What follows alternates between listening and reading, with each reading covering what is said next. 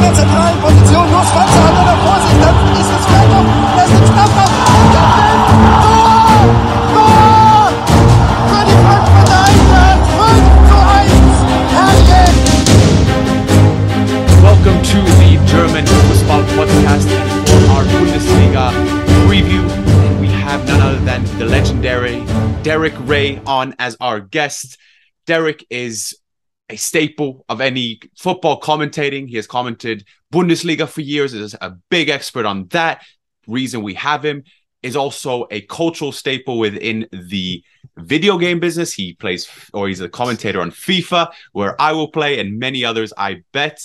And I don't know that. What's your kind of approach or thoughts of Derek as a commentator and as a man?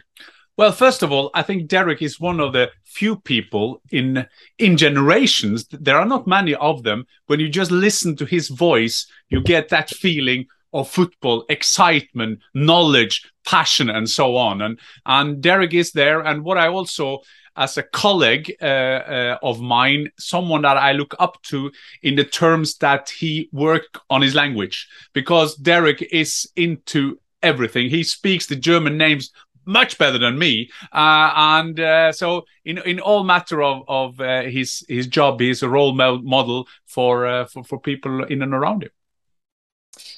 What can I say after that introduction? Not just from one Fjordtoft, not just from one Fjordtoft, but from two Fjordtofts. So thank you very much, and it's a pleasure to be on with both of you. Our pleasure, Derek. And we'll just go straight into it. What we're trying to do is basically we're having a kind of hyper-intensive Bundesliga preview. And I guess where we'll start, Derek, now that you're going to go into this another season commentating on the German Bundesliga, why will this season be better than all the other seasons before it? Okay, I'll try and give you a few good reasons. First of all, I think Bayern are going to be more interesting. I'm not going to say they're going to be better or worse, but I think in a funny sort of way, the end of the Lewandowski era is going to give us more to talk about. So that could mean Sadio Mane. That could mean somebody like Leroy Sané, out of necessity, becomes a better player. It could mean that we're talking more about young Mathys Tel, who's just joined the club. I think there are many different reasons why that could be the case. I think Dortmund on balance will be better. I'm a little bit worried about the trajectory of late. And of course, our thoughts are certainly with Sebastian Haller, and we hope he makes up a very speedy recovery and return to action. I think Leverkusen excite me because I like a lot what they have done in the last year or so. I think Simon Rolfes is one of the best when it comes to scouting networks. I think they have the perfect coach in Gerardo Seoane. So having kept Patrick Schick, I think they are ready to explode right off the bat.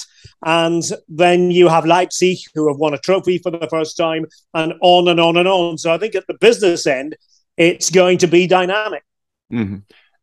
I guess we'll start then with the top. The very first, we got the top four. And before I go into or ask you guys who can actually break into that top 4 or 5, let's talk about Dortmund, because we've dealt with Bayern and Dortmund as the main challenger, but not getting close enough. Had a seemingly good transfer window. Marco Rose goes out. I guess let's start with what happened with Marco Rose at Dortmund, and why is Edin Terzic the man to take over and hopefully topple Bayern for their point of view?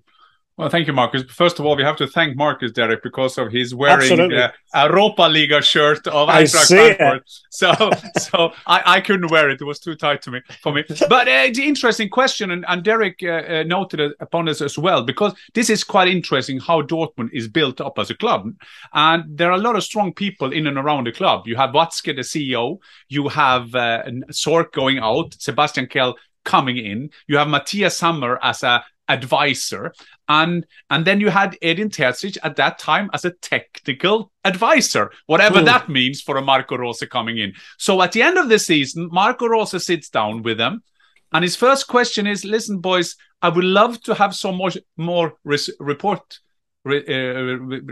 and understatement and support from you. I found the English word at the end. So I would like to have some more support from you. And then, quite out of nothing, suddenly Dortmund said, well, you won't have the job next year. We'll put on Edin Terzic. So that was the message to him. I guess that surprised a lot of us because they had a buyout clause taking him from Gladbach of 8 million, I think, or 5 million it was a high transfer fee, and suddenly he is gone. With Edin Terzic, Dortmund now, and with Sebastian Kehl coming in, this is a good time for them to make something new. They have had problem with their injuries. That is very, very important for them to solve. Talking about the American Reina, I mean, you saw him crying on different. We've seen Erling Haaland had trouble with his injuries and so on and so on. And Derek, you came on to that because I think although they got good signings, good defenders, because they had to do something at the back. With Sebastian Haller out now, and we wish him so much all the best. And as it is today, Sebastian Kehl said he'll be back, but it could be months. So what they do, we don't know. Adeyemi is coming on. How much do you think they have now, the team, from player to challenge Bayern at the top? I'm not sure they're quite there, Jan. That would be my assessment when I look at Dortmund from top to bottom. I do like what they've done defensively. I think they had to make those changes defensively. So Süle and Schlotterbeck, I think, excellent additions. And it means that Mats Hummels, may not be a regular, may play some of the time, may play in a back three if they play a back three, may be a reserve if it's a back four. We shall see about that. I'm still a bit worried about the Dortmund softness that we've seen. And I think the softness has often been in the fullback or wing-back positions. And that has not really been addressed as we're talking now. Rafael Guerreiro, I thought, was a terrific player a couple of seasons ago, but dropped off significantly in the last campaign. Thomas Meunier, of course, is still an acquired taste. Did get better when he played last season, but I think these are still the weak areas. I quite like them from middle to front. Certainly Adeyemi is a good addition to the squad, somebody who I think should be a good fit. You spoke about young Reina there. Certainly hope he comes back, although I'm told that Dortmund are not going to rush him. They're going to be quite conservative with regard to his health, and understandably so. So I think my verdict would be, yes, it's good. The potential is there, but it's not quite complete looking as far as I'm concerned in terms of being able to chase down Bayern. If I may just say that, I think that the player for player, Dortmund, when you compare them with Bayern have that winning DNA culture kind of thing. The big challenge for Dortmund is that at times last season, you saw when Emre Can, when Hummels, when Royce, at the same time were not good enough or mentally not the leaders. And sometimes Reina, sometimes Haaland, Bellingham, who is now left there to be in charge, they have to have that mental strengthness to take the next step. And we'll see how quick that will be. I would have said that Sebastian Haller and Adeyemi would have scored as many goals, them total, as Erling Haaland. I think they could do that. But there is a lot of question marks. But I mean, everybody that loves the Bundesliga just wish that Dortmund can challenge Bayern. Is it then a matter of Bayern versus Dortmund this season, or can we see the likes of RB Leipzig or Leverkusen or someone else, if you care to share, who can break into and kind of compete for the title? We have Leverkusen. Derek, you mentioned Simo Rolfes and the excellent job they do at Leverkusen with the player development and the recruitment. We have Leipzig, who were a different side completely under Tedesco and under Marsch, very hapless, so to speak. How do you see that working out? And you guys can one take Leipzig, one Leverkusen. Well, I'll take Leverkusen if I have the choice, because I'm actually going to predict, and this is maybe a bold prediction, that they are going to finish second in the Bundesliga this season. That is a statement. Well done. Well, I think most people would reckon Dortmund are going to be runners-up, and maybe Leipzig after that. But as I said earlier in the introduction, I think that the chess pieces are there. They haven't really lost significant pieces, and they all have gained, with the signing of Adam Hlojek, who I think will be somebody for the future, maybe not for the present, but to still have Schick, to have Wirtz coming back, we hope, probably after the World Cup. We shall see. Hopefully he makes it to the World Cup. That might be touch and go. But I just think with Leverkusen, the next step for them is to be that little bit more consistent. What I liked about them last season, and Jan, you watched them as often as I did, I liked the fact that they were so versatile tactically, so flexible. So in one game, it might be, you know, a high press. In another game, it might be sitting deeper and nullifying the opposition and then playing on the breaker looking for set pieces. And I think Seoane has brought that to Leverkusen. So I see them as being very well equipped to, if not be the team that knocks out Bayern, at least can take it to Dortmund and Leipzig and get very close, or, as I'm predicting, actually finish ahead of the two of them. And interesting enough with Leverkusen, I mean, we are talking about Simon Rolfes, as a great lad, very likable, but also very knowledgeable. And so it's a new era at Leverkusen with Rudi Völler, fantastic Gallions figure for them. Yep. So it's going to be very interesting to watch them. And as they have a Swiss coach, the last time I spoke to him, we were discussing who won the Eurovision Song Contest for Switzerland, being a Canadian. And well, he knew. He knew, yeah. Who was it? Celine Dion. Celine Dion, well done. Yes. And I go to RB Leipzig because what's interesting with RB Leipzig, and I made some notes here about them. I first have to give them a compliment because they have kind of managed to get a lot of money out of players they, quote, don't need. They have sold off. I mean, thank God for German football that there are English football clubs, because they kind of buy everybody as they don't buy Bayern. I think what's the big challenge, and I didn't like that result. They had 47,000 at home. Jurgen Klopp came there with his Liverpool. Yes, Nunez scored 4 goals. That made the headlines around the world. But that was not a strength for the German Bundesliga and for the challengers. I mean, I don't like friendlies. I don't put a lot of note to them. But that was a game that Leipzig, they had to stand there, because, you know, Liverpool, they just came from a world trip and they came there winning 5-0. That was a bit frightening for them. But Leipzig got to be there. They will be up there. Tedesco had a great first season at Schalke. If you remember, Derek, of course you do. He was second there, and then they had problem in the second season. You know, the German journalists, and you know that they will kind of take up the notes from back of the days. But I think it's very interesting what Derek is saying about Leverkusen. I will say, before I make my tip, that I will say that Leverkusen, Dortmund and RB Leipzig more or less at the same level. I mean, among them, I can't see any big surprises coming into the Champions League group. But I like the statement from Derek. And what I also like, Derek, with Leverkusen is that they're also saying that they are going to challenge for him. Because there have been years now, a lot of these Dortmund, a lot of them, they won't say they will challenge Bayern. Yeah, and I'm a little bit disappointed in what I've heard from Leipzig so far. You know, they've sort of said the same things as last season, listening to Oliver Mintzlaff, the CEO. Yes, they want to secure the Champions League place, which of course they do. But I would have thought after having won a trophy, a major trophy for the first time, maybe a little bit more boldness would be called for from Leipzig. I don't think there's anything wrong with saying, no, we want to try to beat Bayern. I mean, let's face it, one of these years, somebody will finish ahead of Bayern. It's going to happen. It may not be this season, it may not be next season, but it will happen. And I don't think it makes a team or a club official look bad by expressing that desire, because I still think, if I look at the Leipzig squad, and I was going over it ahead of commentating from Leipzig this weekend on the DFL Super Cup, and looking at the squad, I mean, it's still really good. We don't know what's going to happen with Konrad Laimer.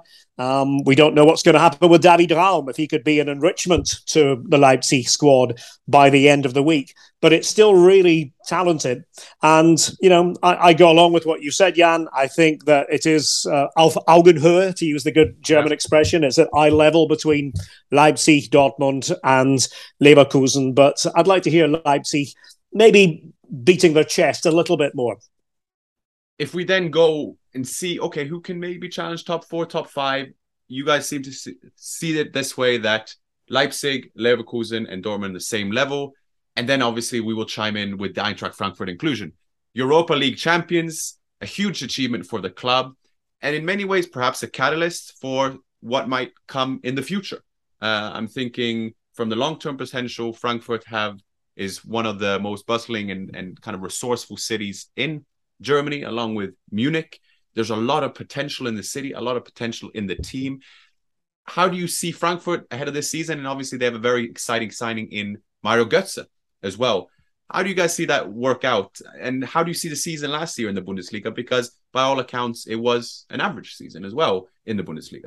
Maybe I can start on that because I can get my shirt on. So I can. What is interesting when you see, yes, Mario Götze it's a kind of signal signing. That is that Mario Götze, first of all, great attitude, very likable. He is a guy. They are printing shirts for fun now in Frankfurt. The Frankfurt fan are very proud that he's coming there. Yes, he hasn't done the potential after winning the World Cup for Germany, scoring in 120 minutes, of course, fantastic. And he's like a darling of German football. So first of all, I will also say a praise to Mario Götze. He could have gone the easy way. He could have gone somewhere else. The hard way for him is to go back to Germany, because then he has to prove himself. But I went through they have got a lot of new players. I think that like Alario from Leverkusen, I think he's one of them who praying every night that Kostic won't be sold. Right. Because he's talking to West Ham, he will love the crosses from our friend Kostic. So let's see what's happening there. That's what is problem to do this prediction, because some of these clubs could lose some of their players.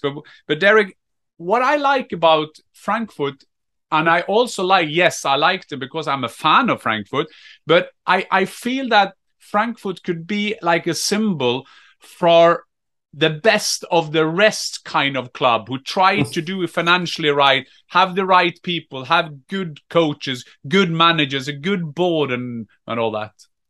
Yeah, and can I say, first of all, Jan, that I think the DFL deserves some credit here, because it was a masterstroke to have Frankfurt at home against Bayern in the opening game. I was hoping they were going to do that.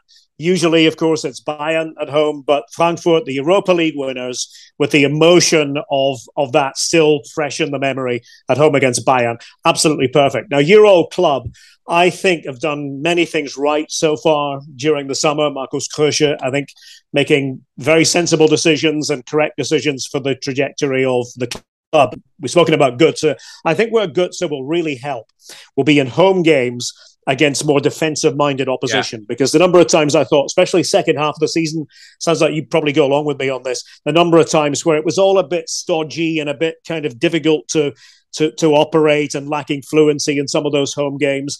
And I think he'll help. He'll help them play front foot football when that is needed. Kolo Muani is another one who I think will be a good signing, and somebody who's going to play a lot, will help them in that regard. I am a bit worried about Kostic if he goes. Now, as we talk now, we don't know what he really wants. Personally, I hope he stays in Frankfurt. I think that it might be a mistake for him at this point in his career to think he can go to somewhere like West Ham and replicate what he has, because the three of us know what he has there. You have a public that is pretty unique and an atmosphere that's pretty unique week in, week out. And they're going to be in the Champions League and a top seed in the Champions League in their group. So why would you want to throw that away? So we'll see what happens with him. The other one, of course, is Hinteregger, who we probably have to talk about. His abrupt retirement. We won't get into the reasons for it, but not having a pillar like Hinteregger is going to mean that there will be some psychological changes, even though I think the best defender last season was Evan Ndika, and he's another one they will certainly hope to hang on to. Mm-hmm. Well, you're just saying that the first 3 games of the season for Eintracht Frankfurt, correct me if I'm wrong, is Magdeburg, Real Madrid, and Bayern Munich. And it's so typical Eintracht Frankfurt, because Frankfurt, they have the symbol of the alte diva, the old diva, you know? So they will probably beat Bayern in the first game. Of course they will. Then they will somehow get that trophy in Finland when they play them, and then they will lose to Magdeburg. And I would say this as a joke, but I know the Eintracht Frankfurt fan. They would think that this is possible, like it happened. I mean, and it is. Why not? I think you have to dream, but you have to expect the unexpected with Eintracht as well, as you know better than anyone, Jan. Yeah, and there will be the challenge of they need squad depth. They were competing on all fronts last season. They'll do the same this year. So it'll be exciting. If we move on and actually to the teams that finished above Frankfurt, you've got a lot of exciting teams. You have Union Berlin, you have Cologne, who were excellent under Baumgart. You have Freiburg, you have potentially Hoffenheim, who started very well last season and then fell off towards tail end of March. How do we see that go? And I guess how I can frame the question, just to change it up a bit, what manager of those is the most exciting to watch, or is the most attractive, and who you like? I'll give you Freiburg and Christian Streich, not just because of Streich is the obvious one, isn't it? I think everybody's attracted magically to Christian Streich, but I do like the work that's been done by Clemens Hartenbach and his staff during the summer. I think Freiburg have had a heck of a summer, and I mean that in a good way. Ritsu Doan, Daniel Kofi Gere from St. Pauli, Michael Gregoritsch, who, let's remember, was the key to Augsburg staying up. Without his goals in the second half of the season, I don't think they would have stayed up. So you have this already strong formula, and okay, they've lost Schlotterbeck to Dortmund, but they've brought in somebody of the quality of Matthias Ginter. So somebody like that going home. I think Freiburg are going to be a force to be reckoned with. And I know that the demands will be considerable, and they have been considerable when they've been in Europe before. But I would see them under Streich as leading that charge amongst some of those other clubs that you mentioned. And also, I mean, the German Bundesliga got to find the brand, because the German Bundesliga, losing Lewandowski, they're losing Haaland, Bayern Munich, enormous, always in front, makes it a bit boring, you may say. Although Derek and myself, we will always find a way to find it very, very interesting. But Stefan Baumgart in Cologne, I mean, he just wears a hat, Marcus, like you do sometimes. I try to do it, and I look like a jerk. But I mean, Stefan Baumgart, he is an unbelievable coach. He's different. He is very exciting. I mean, just YouTube, when he's out for a game because of Corona, he's like with his dog and he doesn't notice, all that kind of thing. So Cologne is sometimes, when people ask me, when Norwegians love to go to English football, of course, and I say to them, go to Germany, try to find where Dortmund is on the map, 81,000 every round. But if you go to Cologne, if you go to Gladbach, I mean, on and on and on and on. The atmosphere, the passion of the fans. I still think that I am a big, big lover of English football, as you know, as well. But I think that this passionate fans thing, at the moment, with the atmosphere, the German football is a bit ahead. And I think Baumgart, the coach of Cologne, he kind of symbolized that kind of passion that a lot of the German Bundesliga coaches are missing, but he understands the business. He understands what Cologne and football is all about. Mm-hmm.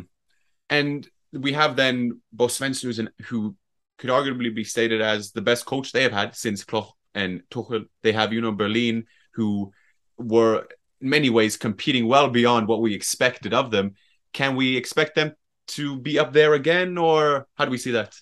Well, if I can start with Mainz, then Derek and myself, we love Union Berlin, as every football fan do. But what is interesting in Mainz is that they have put together the old gang. They have somehow got Heidel in, who was enormous influential to Klopp and Tuchel, and Schmidt, head of sport director. They got him, the guy with the long hair. You will notice him.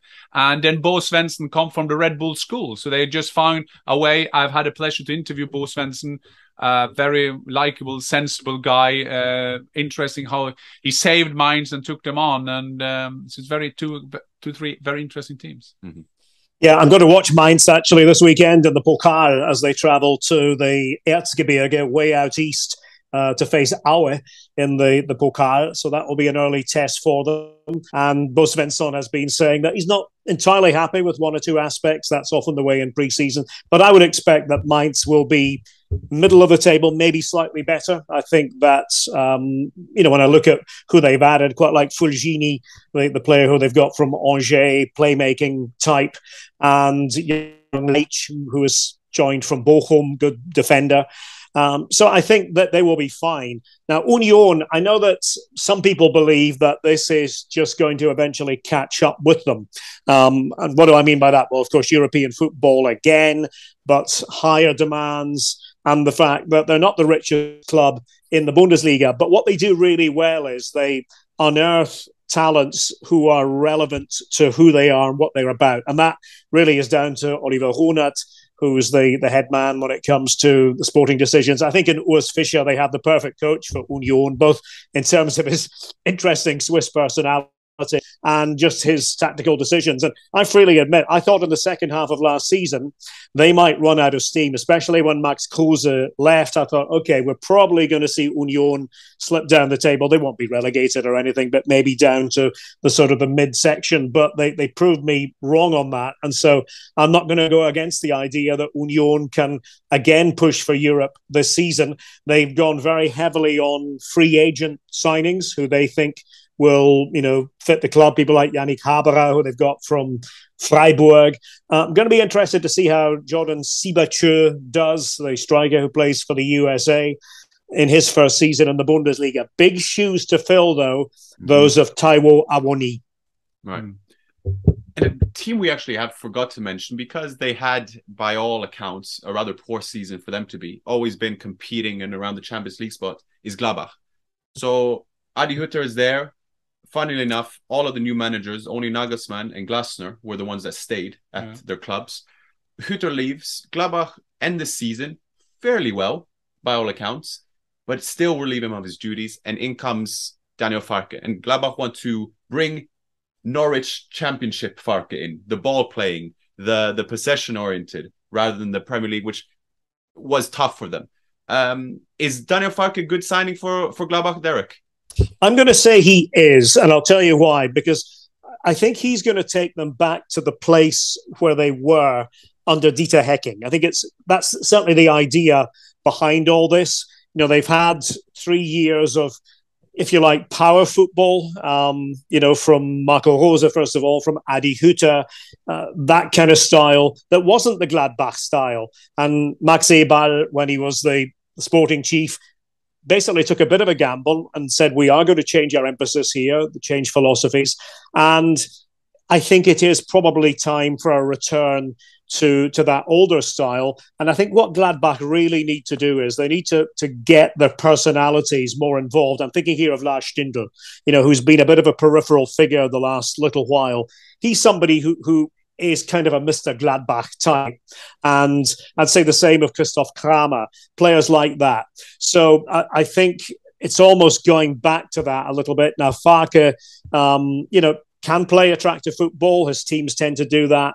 And I've got a feeling that it might be the right move at the right time. I'm not going to say Gladbach are back in contention to qualify for Europe necessarily, but I think the football will be better. And I think the mood might be a little bit brighter. What's quite interesting is that Max Eberl, he was very open about it. I'm exhausted. I can't do this anymore. I have to go out. He's one of the most wanted. Bayern Munich wanted him. From what he knows about the whole industry, it's someone you don't want to lose. Mm-hmm. What is also interesting with Gladbach, and I always try to remember people that Gladbach is a big club. In the 70s, there was all about Bayern and Gladbach. They had great players in Jupp Heynckes and the rest of them. They were fantastic players. But Gladbach, Derek makes a very good point. Sometimes you appoint managers, but you have a team that is not a mirrored of the coach. So you can have an energetic, gegenpressing kind of team, and you get a player, a coach that want to play football or a different kind of football, position orientated, or the opposite. So the last couple of times, I think Gladbach hasn't hit the right one there. And you can see when you saw Gladbach, you saw that Hütter, who is also a great coach, but you saw he couldn't get the team on his side. So I think that Farke is a quite good thing. He is also with the second coach that has his background from the Dortmund 2 second team. Of course, help me, Derek. I just lost the guy. We will do that. This is unplugged. It is Eriko Maaßen, who is at Augsburg. He's gone to Augsburg. Yeah, exactly. Yeah. He went to Augsburg, and the reason we say that is that the school they're coming from. In Germany, you have the the Bayern kind of school background kind of coaches, then you have the Red Bull kind of coaches, and then you have the club friends, if I may say. So it's very interesting to see how Farke will do at Gladbach with their tradition. It's great. I hopefully they could be back.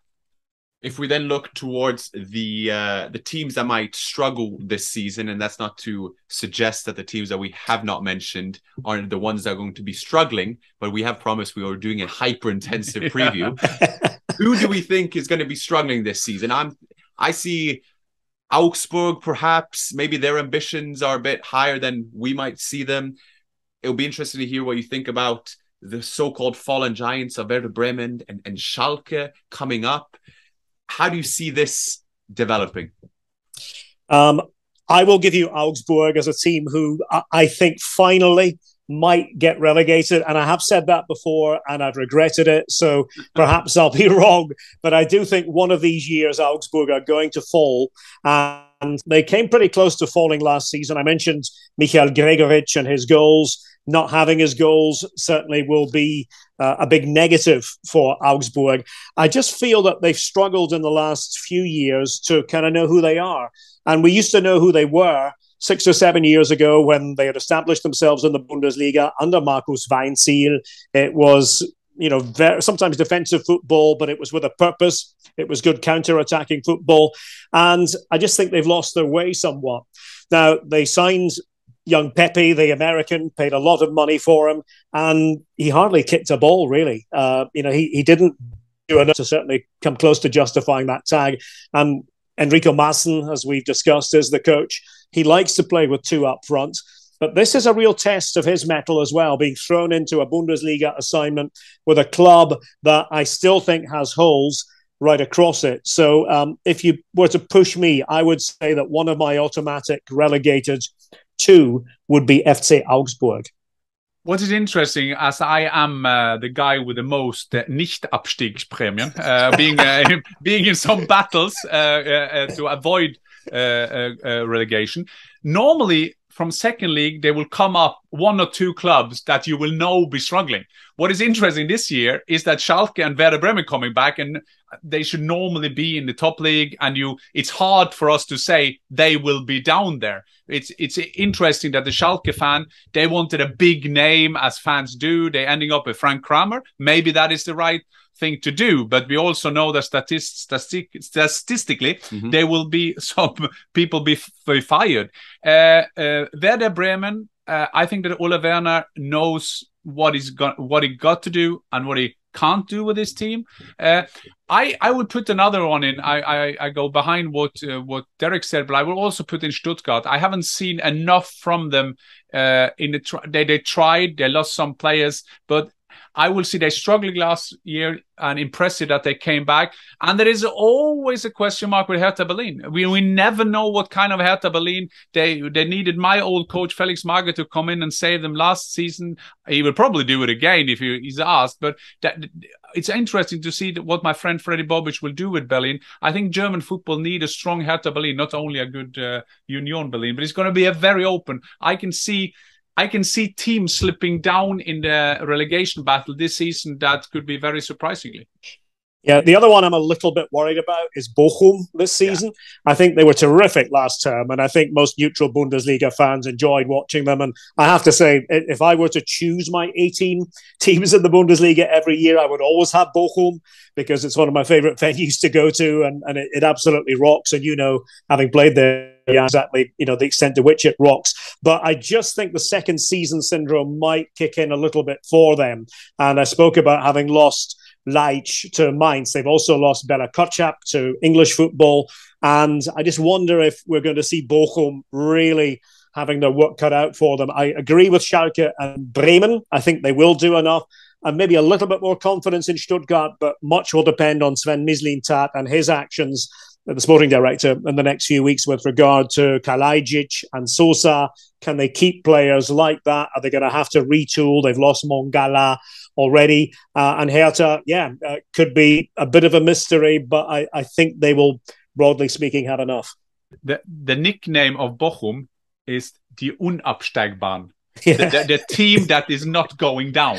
We know from the history they are going down. What I agree with you. The Rice, I think that the advantage for Rice is that they are a team that know straight away this is going to be a battle against relegation. So will Augsburg. Stefan Reuter is a smart man. Somehow they know that will happen. So I'm with Derek. I love these Bochum teams, these Ruhrgebiet teams being up there. So I hope Rice is also he's so a likable guy. So hopefully they will be up there. But so it's hard, as you understand. I'm taking away my tip to who will go down. No, but we're going to conclude that. We're going to do a very, again, hyper-intensive guessing where I have a few things I want to guess. But one team that I also just want to touch upon briefly is Wolfsburg. Brought in Niko Kovac, former Bayern Munich. Last season, kind of flirting with relegation a bit, and then they were able to keep it away, but started disastrously, had a very strong season in the Champions League. Van Bommel didn't work out. Then they brought in Kofeld, and then now they obviously got rid of him. Is this a team where it could go either or for them, or is it steady Eddie mid-table? I'm going to put Wolfsburg in the same bracket, actually, as Hoffenheim. Two clubs who I think should have done better last season. Hoffenheim fell away. Wolfsburg never really got going after. Well, they did get going, but then they fell away after the first 3 or 4 weeks. But I think Wolfsburg under Niko Kovac will be better. He wants to play a higher line. He wants to play more intensive football. They won't have to worry about fitness. I think that's fair to say under Niko Kovac. And I think all in all, the squad is better than the outcome was last season. So for me, Wolfsburg will be back pushing for Europe again. And I think Hoffenheim will as well, with Andre Breitenreiter, who's done what coaches often do. He's gone somewhere else. He's gone to Switzerland. He's won a title. He comes back with a stock high, but he's no stranger to the Bundesliga. And I expect that will be a reasonable fit, all things considered. So, yeah, those two. I'm glad you gave me a chance to mention Hoffenheim, because I did want to say that I think they're on the same boat and the same bracket as Wolfsburg. And I will take you at the end, Marcus. When you go to Hoffenheim, Hoffenheim is a small village. You just go there, and then suddenly up on a hill, and Lutz Pfannenstiel, he will kind of come normally with his flag together with Alex Rosen and my former teammate. And there is out of nowhere, there is a great stadium. And of course, they've had the money to do it, but they're also working very, very hard. Mm-hmm. Then you go to Wolfsburg. Wolfsburg is just a Autostadt. This is the city of Volkswagen Arena. The people are working 3 shifters. And then in the middle of that, they have a football team that has made some great players over the years, and I hope they go. And Niko Kovac, it's also one I played against as a team manager. I met him when he was Croatia. We beat them 2-0, and he got fired, but he has forgiven me for that. So I'm with Derek, and with you, Marcus. Wolfsburg, I can see them being better. But also, you've seen with the way the managers, they've been eating managers there. And talking about philosophy, they get Van Bommel in. Okay, we don't need him. Then we need an iPad coach. We have Florian Kohfeldt, who is very good at the iPad, but not so good on the sideline. Mm-hmm. And so it's going to be very interesting to see. It's going to be a very interesting Bundesliga, Marcus. Very interesting. And to conclude, I want champions, the 2 teams that go down, and top scorer. Oh, start with you, Derek. Okay, the last one is an interesting one. I have to think about it. But no, champions will be Bayern. And the 2 teams to get relegated will be Augsburg and Bochum. And the top scorer will be Patrick Schick. Ooh, I will go champion. I see that the German pundits, they want to say Dortmund to get some headlines. I will say that. You have to say Bayern. Bayern, we had that in the first episode, have a fantastic transfer window. Sadio Mane coming in there, of course, De Ligt at the back, Tell, and so on and so on. A fantastic, but they're losing a lot of goals, 30, 40 goals. But you have to say Bayern. Hopefully they will struggle against Eintracht in the first game, so there is a mini crisis at Bayern.